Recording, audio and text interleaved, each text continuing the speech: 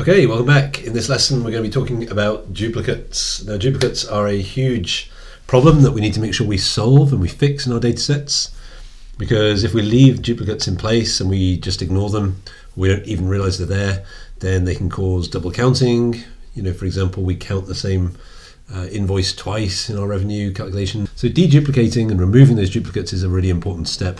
So what we can do is, there's a few strategies. We can just, as I said, we can ignore them, but that's not very sensible. We can just find them, first of all, which is what I would advocate doing, is find them, highlight them, and try and understand why they're there. Maybe there's a data entry point somewhere in your system that's causing those duplicates. And then finally, we'll actually go ahead and want to get rid of them. So here we are in Google Sheets with a small data table, and there are some duplicates in here. Okay, so in this little data set, let's talk about finding and dealing with those duplicates. And I can just take a quick look, and I can see already very quickly that there are some duplicates in this data set. So for example, this line is just exactly the same as the line above. Same invoice number, same product ID, same date, same revenue. So we have to be very careful, because these might be double counted, but they're very valuable pieces of information in their own right. So it's important to consider them in the wider context of your data collection process and what the data means, because they might be valid pieces of data that do need to stay there. They also point to weaknesses in your data collection processes, so it might point to the very system or point of entry where the duplicates are being caused, in which case you can zoom in and hone in on that and fix that one issue.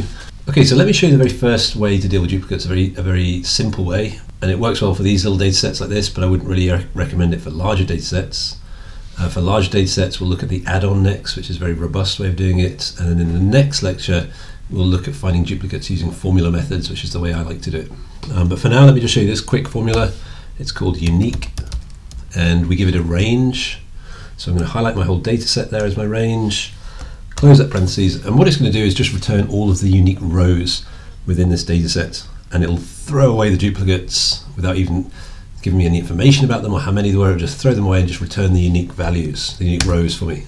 And there we go. So if I can just make those bold, center them, and they're my headings. And if I wanted to keep this, I could just copy, right click, paste special, and paste values only to make sure it's not a formula anymore. And then I can do some other operations on it and not worry about it getting messed up. It's also, you notice it's changed the formatting of these. So if I want to change these back to dates, I can just come up to format, number here, just to date, put them back to dates, and then also just highlight these and put these back to the dollar signs there, just to fix that formatting. And so that's the unique version of the same data sets. But like I said, that just throws away the duplicates without giving you much understanding. So let's take a look at a slightly more robust way of dealing with them, and that's by using an add-on. So let's go to add-ons menu, get add-ons. Now add-ons are like additional programs that you bolt onto your Google Sheets to bring in additional functionality. So there's lots to explore out there. This course is not about add-ons, but there's lots out there to go and explore. You can see a few of the ones I use. Let's go to get add-ons now, and we're going to search for duplicates. And there's this one called remove duplicates. So let's click this. It's free. And the first thing it does when it comes up is it's going to ask you which account you want to add that to. So I'm going to click my account here, and it wants to view and manage spreadsheets and data inside of my Google Drive applications, which is fine. It won't work otherwise. So we'll click allow. And now when I come back to add-ons, I'll have this remove duplicates available to me. So let's close that wizard down. So I can come to add-ons, remove duplicates, and find duplicates or uniques. And it'll bring up a bar here.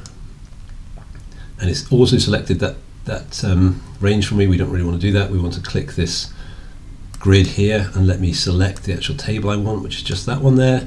So A3 to D13, let's click OK this time, and let's click next, and let's find the duplicates and the first occurrences. So that would be the first time it occurs and the duplicate it's going to identify, so that we can identify the pair or 3 or 4 groups together. So we'll click next. There's various other, you can just highlight the uniques, which is a bit like what we did over here, but let's click the duplicates and the first occurrence of it.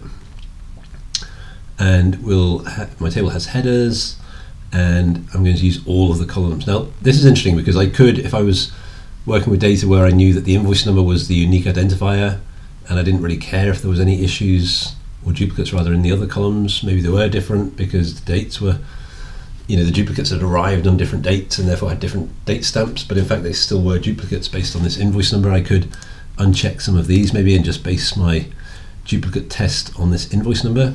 But for now, let's keep them all clicked because we're going to work on the same assumptions as over here, that they're duplicates right across the whole row. So we'll click next and we'll say fill with a color and we'll use yellow to identify them. We'll click finish and so it said 6 duplicate or first occurrence values have been found. So we'll close and it's going to take a look. And you can see it's just highlighted the duplicates for us and the first occurrence. So it's found this one and this one as being duplicate. Sorry, this is the first occurrence, this is the duplicate. This is the first occurrence, this is the duplicate.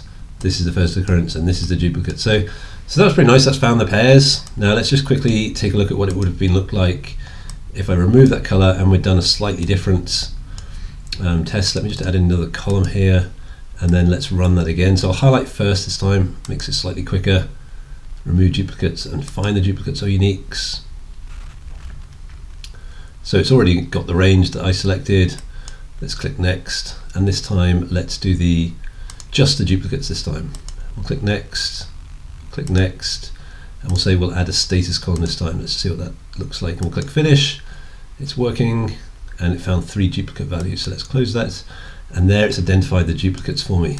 And so I could go ahead and now delete those rows once I've done my investigation. So that's finding duplicates with the add-on. That's a really nice way, a really robust way of doing it, because I keep my data intact initially and it just highlights the data for me versus throwing it away using that unique formula, which is a bit too much of a jump at first. As I said, I tend to use the formulas that I've learned over the years, and we'll be looking at that in the next lecture. So thanks for watching, folks. That's everything about duplicates for now, and I'll see you in the next lecture when we'll pick up with the formulas.